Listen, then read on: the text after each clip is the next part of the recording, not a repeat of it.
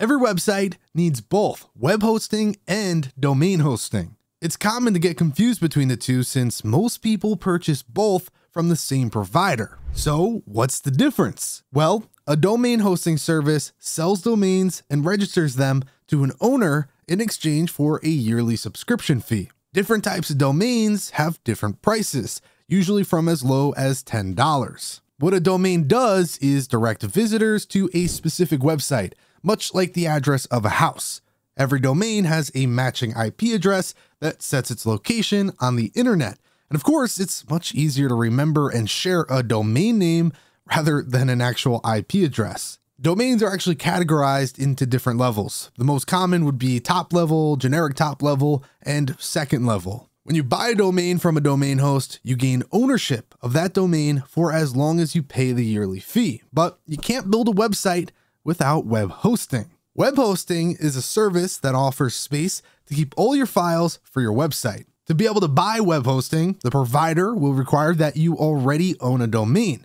And if you don't, the web hosting provider can actually sell you one. Speaking of web hosting, there are a few different types. The most common would be shared, managed, and dedicated. And depending on the type of web hosting you buy, you'll have different tools at your disposal. In shared web hosting, a number of websites are hosted on the same server. This is the best choice for small websites. The thing is though, if one of the websites in a shared server gets a surge of visits and crashes the server, all the other websites hosted on there will be affected too. Now, different to shared web hosting would be dedicated web hosting, and that's when you host each website on its own server. Since websites aren't sharing a server, they can have much larger bandwidth for higher traffic. And finally, managed hosting also gets confusing for some because all types of web hosting can also be managed. Basically, it adds a full suite of tools to install and run WordPress, manage files, manage email, plus you have an entire team of developers always at your disposal. Now that we've covered the difference between the two, did you know that some people actually recommend that you should have separate hosts for your domain and website for two main reasons? Number one, if a hacker gets access through your domain, they can then get access to all of your files. They then could lock down the website and transfer the domain to wherever they want, which means you would lose everything.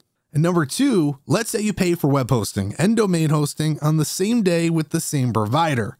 1 year later, your subscription expires and your domain goes into a holding pattern. If you didn't switch hosts before that happened, you could lose the domain completely. Anyways, that's just some food for thought. Now you know everything when it comes to domain and web hosting. If you enjoyed this video, then be sure to give it a like and subscribe for more content. With that said, thanks for watching and we'll catch you in the next one.